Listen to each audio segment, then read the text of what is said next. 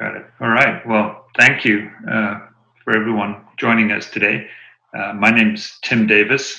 I'm with Deloitte, and I lead our Global Center of Excellence for Blockchain Assurance.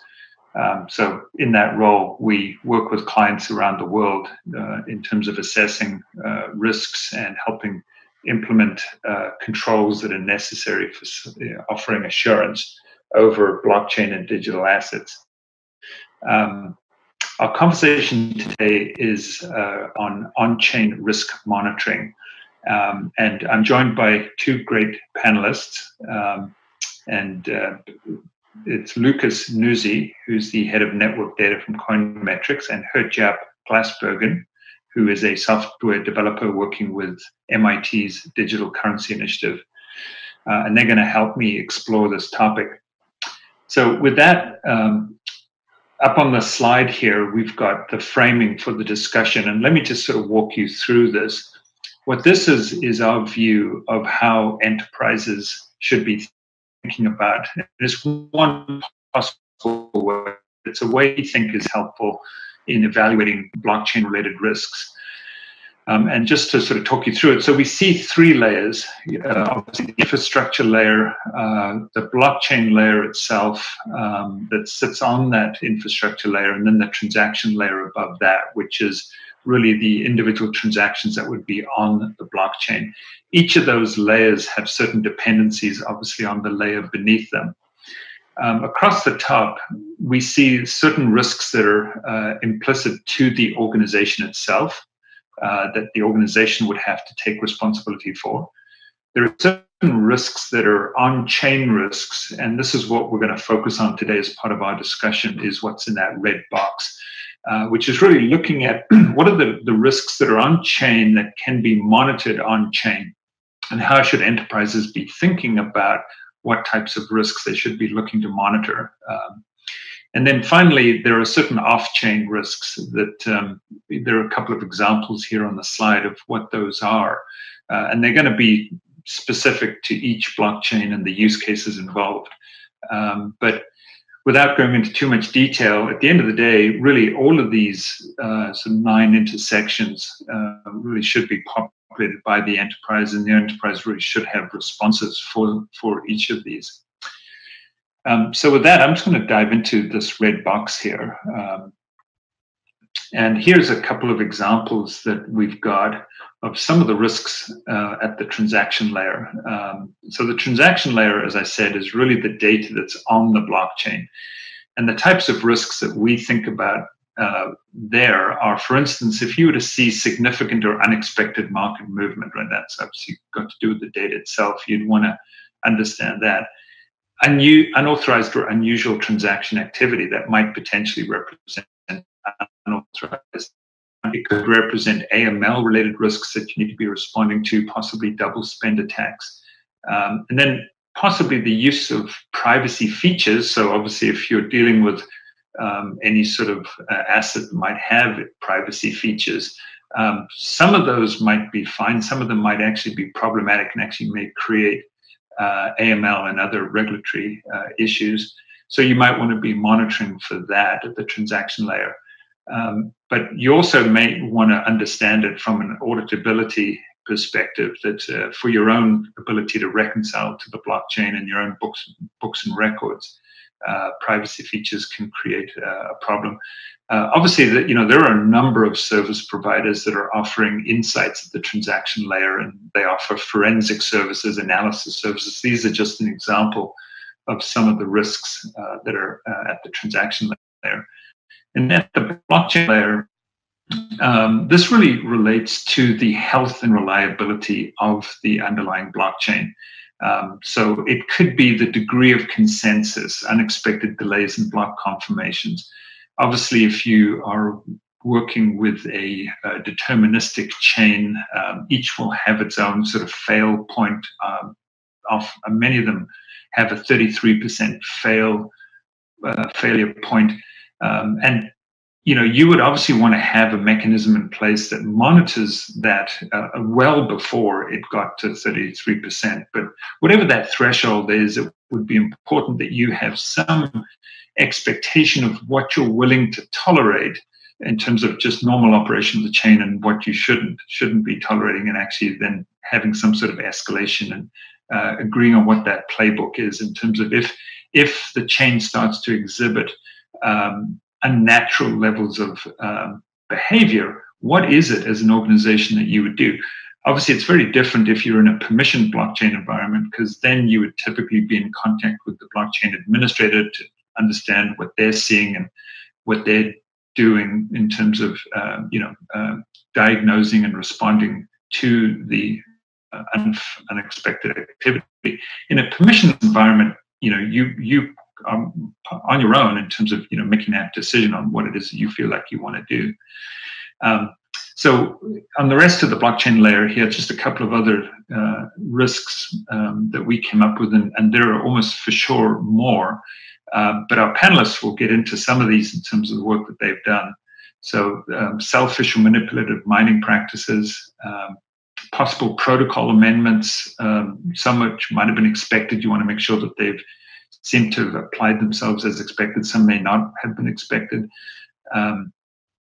You're looking at the sufficient number and the apparent distribution of arm's length validator nodes. Obviously, it's not typically perfect insight into that in most blockchain systems, but you'd have to evaluate how important that is to your particular use of the particular blockchain. And then just a couple of other examples like reorganization anomalies that might be apparent on the chain and forks that occur. So these are just examples, but I think the point is that in order for blockchains to mature, we believe that this level of sort of insight and the services available on chains also need to mature. So today it's really up to the enterprise to sort of figure out how they get comfortable with the risks. I think as the industry matures, we will start to see service providers emerge that are actually providing this type of data, and also blockchains that actually facilitate the provision of these types of investments. Because we've made blockchain difficult to get this type of information. So with that, I'm going to hand it over to Geert Jaap, who's going to talk a little bit about some of the research and work that he's done with the Digital Currency Initiative. So Geert Jaap, over to you. Yeah, thanks, Tim. I think one of the things that we're spending quite a chunk of time on at the DCI is looking at various aspects of proof of work, because what we've realized, and I think more people are starting to realize, is that even though proof of work is now like over 10 years old, Bitcoin obviously introduced proof of work consensus for cryptocurrencies. But even now that it's 10 years old, there's much to learn about it. And this includes things related to consensus risk that Tim was talking about. So one of the things that we're currently doing is we started a project called the Reorg Tracker. And this is work done by James Lovejoy, who recently graduated with his master thesis on this topic. And what the Reorg Tracker does is it actively monitors proof of work chains for chain reorganizations and double spends.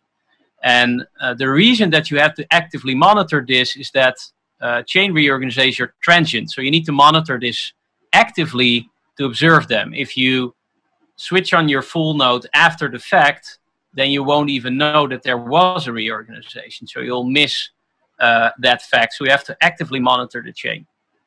Another thing, if nobody notices reorgs, then it means that attackers or victims will have to reveal the fact that these things happened, like out of by themselves. They will have to come forward and say, "Look, I was 51% attacked, and money was double spent, stolen from me."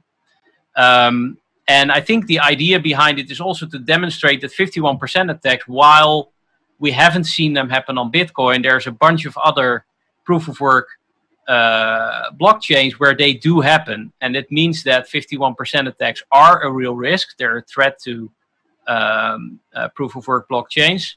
And it's important to understand why they happen, how could you detect them before they happen? Because the thing with the Reorg Tracker is, even though it's very interesting to learn what kind of double spends and chain reorganizations happened. They're detected after the fact. So the damage is done at the time that you detect them. And so it would be very interesting to understand how these attacks are facilitated and whether or not there are indicators that you can use to detect these attacks before they happen. And to that effect, one of the things that we're also looking at in the project around the reorg tracker is to look at hash rental markets.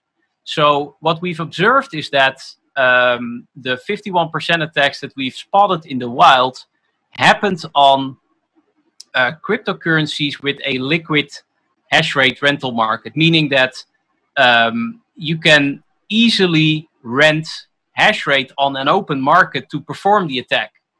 And there's marketplaces, icehash, that allow you to do this without any upfront investment. And that's something that people start to realize now, that the attackability of a chain is dependent on how much hash rate is for rent and not necessarily on the attacker's desire to accumulate a lot of hardware that's no longer necessary. There's not really a capital expense to perform this attack. It's only a time-limited rental of the hash rate in order to perform the attack.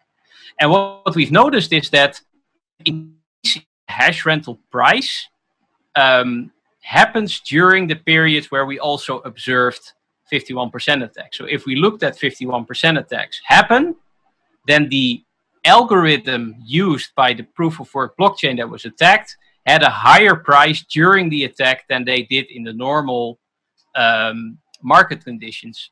So this could be an indicator that increased rental price means that an attack is imminent. This is not 100%. So one of the things that I'm working on myself is a system that we called the Pool Detective, where we are monitoring the work that proof of work mining pools send to miners.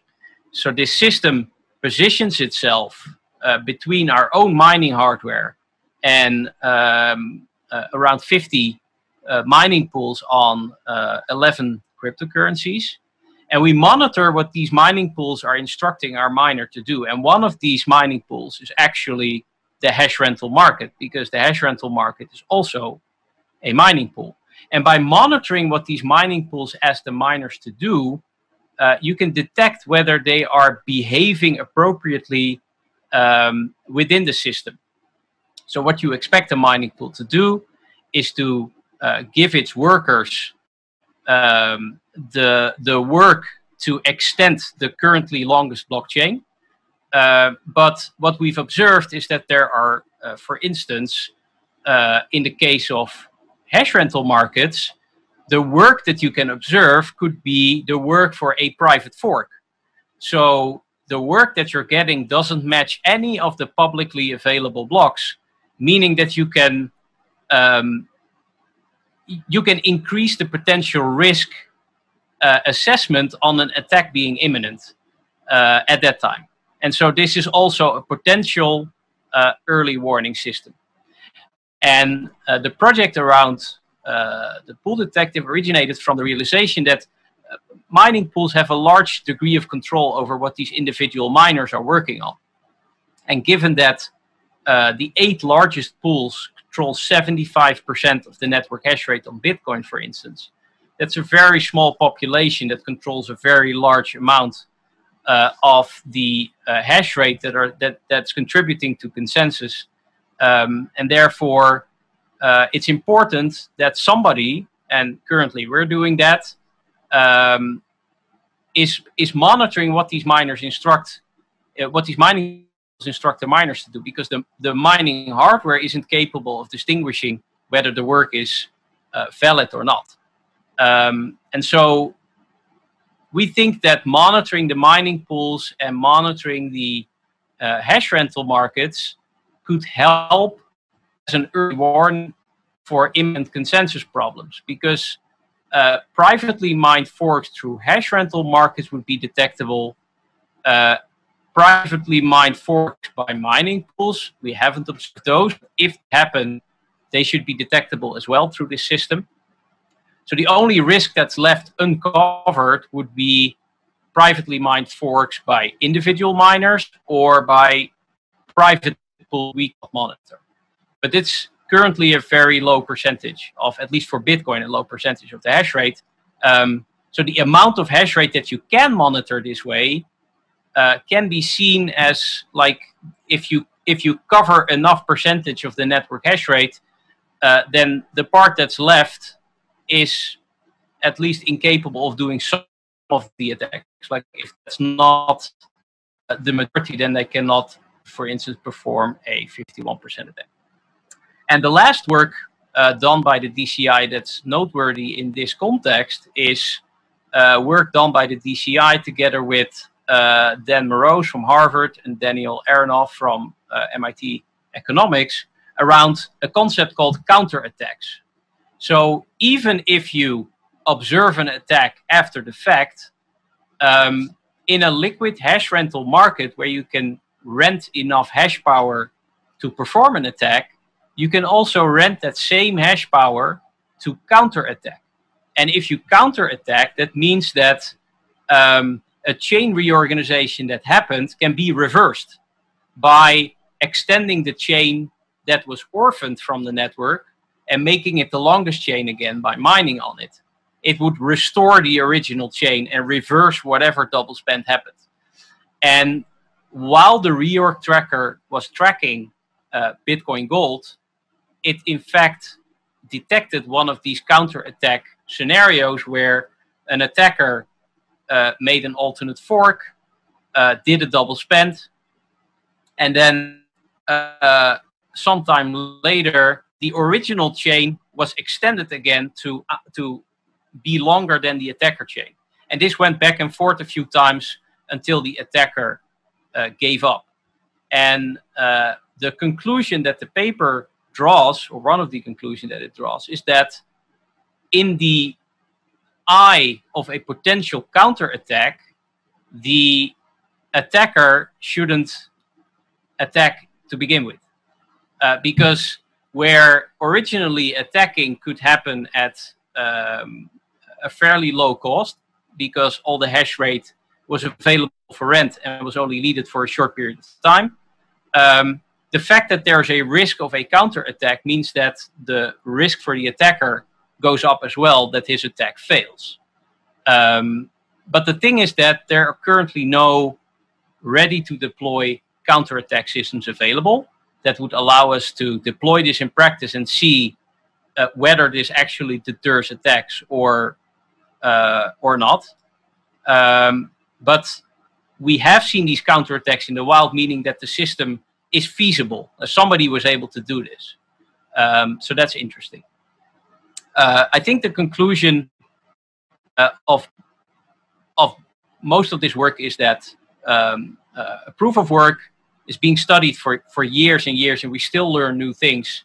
And so also mapping that to other consensus algorithms that don't have the problems that proof of work has, and Tim already mentioned this, is that other consensus mechanism might have different problems. They don't have the same problems as proof of work and 51% attacks and scenarios like that. But I think it's important to study all these consensus mechanisms in depth to understand what the risks around these consensus algorithms really are. And I think that's it for me. So let's go over to Lucas. Great, thanks, Gertjaap. So the point on proof of work and Nakamoto consensus being, 10 years old, and we're just now understanding these potential remediation techniques is, I think, very valid. We've always understood that there are problems with the transaction layer, with, for example, exchanges as custodians or on the behalf of users, having suffered severe hacks, even as early as last year with Binance losing, dozens of millions of dollars worth of Bitcoin after their hot wallets was pretty much drained. So I think the issue that third parties that a lot of times hold the keys to the kingdom and are single points of failure, not understanding potential problems with both the blockchain layer if withdrawals, for example, are in a stale block and that block doesn't become part of the BAS blockchain and you have withdrawals in that block.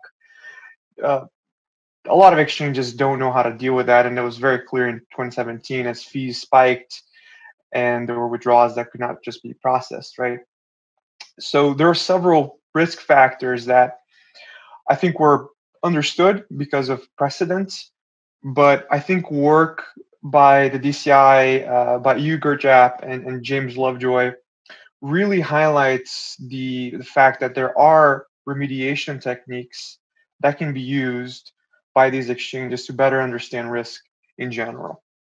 And Coinmetrics has always done work on metrics for research purposes and for alpha generation purposes for funds, but we're now also pursuing metrics that help these third parties manage risks, both at the blockchain layer for things that might be happening at the network as a whole, but also the transaction layer for specific assets that the third party holds and things that might be affecting those specific UTXOs or those specific addresses. So in terms of alerts, I could give some examples of things that we're looking at as of right now. For example, one of the that we're tracking is the number of blocks at the chain tip. So as a feature of Nakamoto consensus, there are situations where there are two competing blocks at the same heights, right? So there are two blocks that are valid that have occurred at the same time. And this is called, there are two stale block candidates, right? And once a block is mined on top of one of these two, the situation is resolved and the transactions of one of these blocks is going to process, whereas the others are not going to process.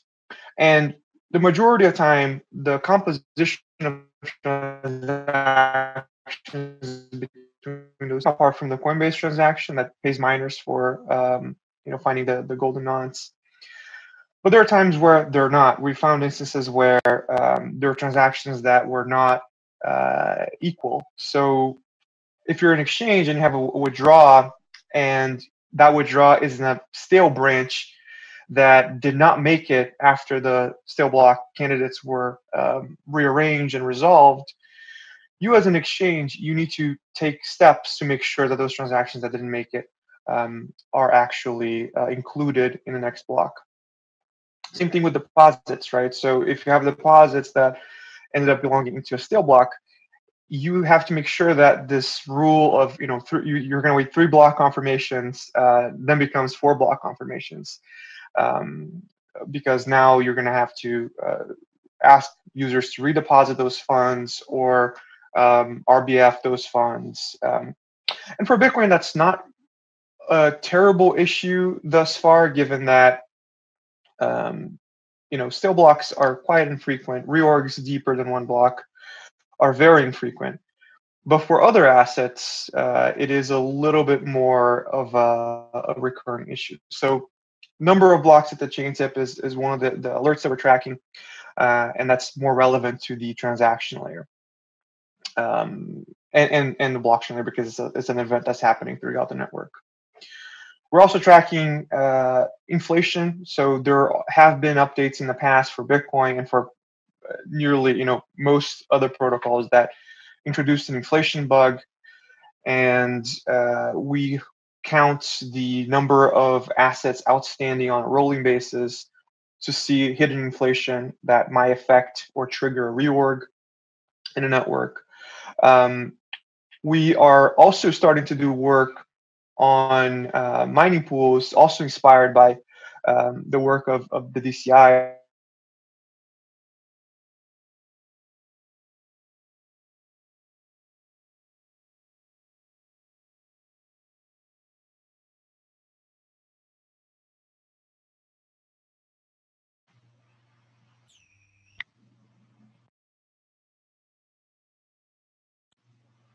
I'm not sure if you voice. can hear it, but yeah, we lost you there for a little bit, Lucas, I think. Sorry about that. I was just saying that, so for certain transactions, you might want to see which transactions miners are working on. And like Gertjep said, be able to do that before they get confirmed. And there are ways of doing that by connecting to various mining pools, deserializing the transactions being relayed via Stratum, and essentially be able to infer block composition before a block even confirms. And the natural evolution of this work will be counterattacks and products that can facilitate counterattacks.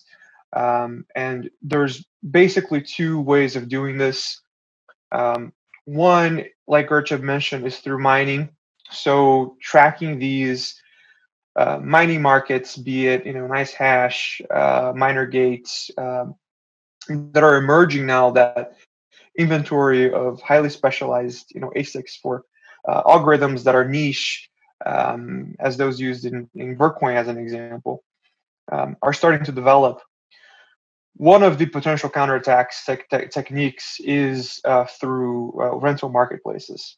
So it is essentially a technique to try and reorg yourself by renting mining power and doing that work where if you're an exchange and you've been hacked, within those 6 block confirmations that the network is expecting to be considered final, which in itself is the well that says the 6 block confirmations is perfect. Reality is probably less than that.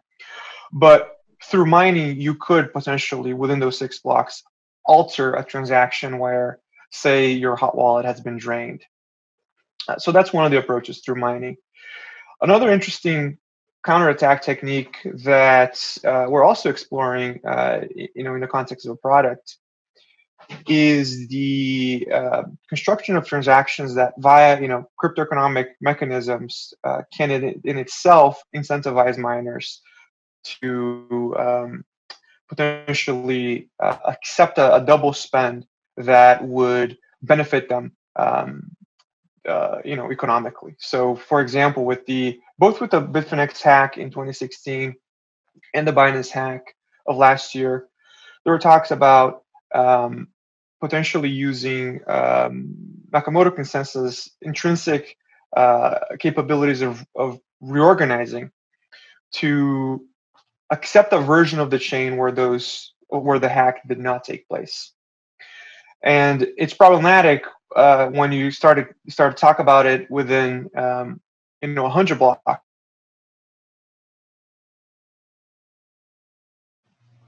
Sorry, Lucas, we've lost you again.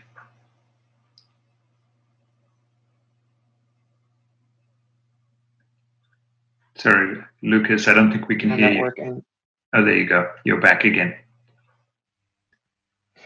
Yeah, like I was saying, which could affect the confidence in the network considerably. But if you have highly performant ways of tracking the mempool, and you can decrease the time to respond to an incident where your hot wallet has been drained from 100 blocks to the mempool, and you can do that purely with cryptoeconomic incentives. That say, for example, you have a UTXO sitting around and your hot wallet has been drained, and you reconstruct a transaction that essentially tells miners, hey, I've been hacked.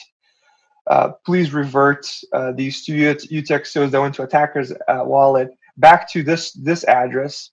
And if you do that, I will give you, or you plus the next 5 miners, an arbitrarily large amount of Bitcoin.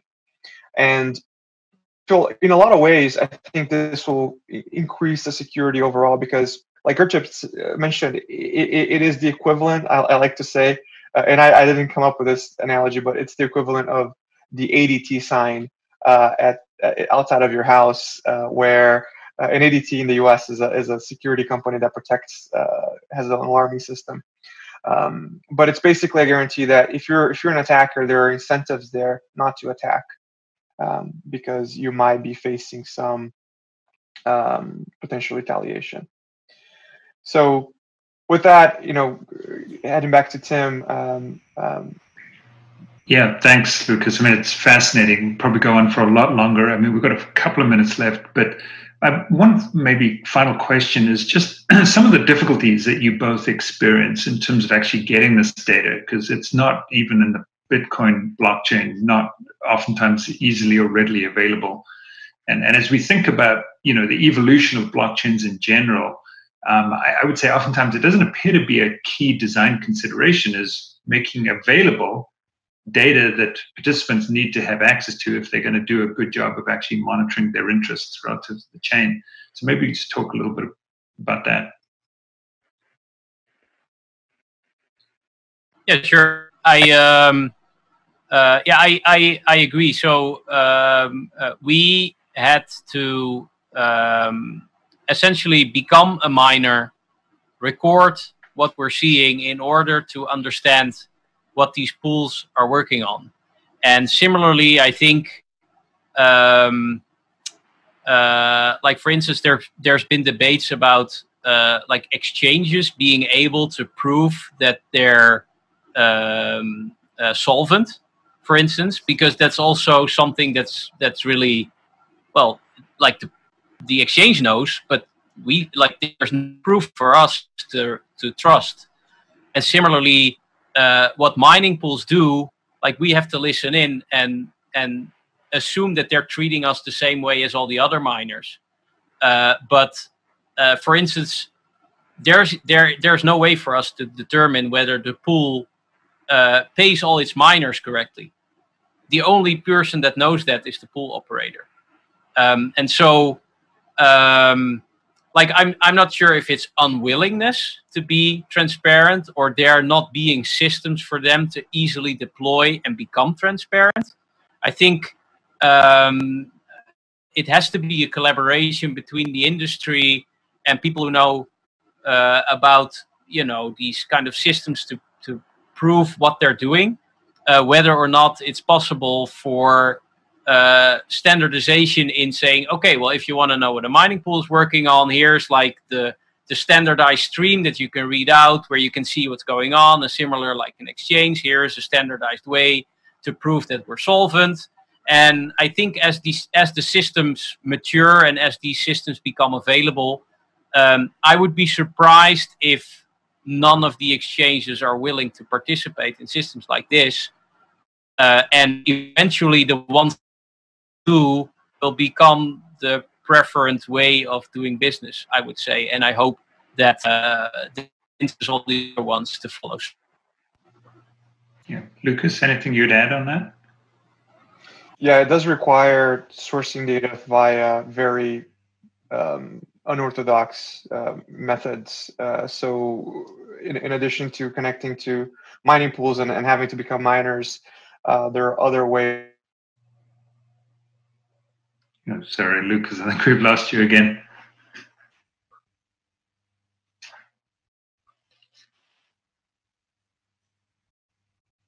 Sorry, Lucas, we've lost your audio.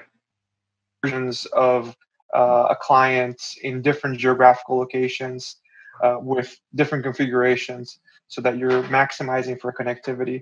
So it's definitely a non-trivial effort to attain that information, but hopefully the benefits are tangible and it's something that is justify that extra work. Okay, super. We lost your audio for a little bit there, but hopefully the production engineers might be able to patch that back in when they get to production. We'll have to see. But anyway, let's close with that just to stay on time. Thank you so much, Lucas and Herjap, for your contributions. Fascinating topic. So with that, thanks very much, and we'll close the panel. Thank you.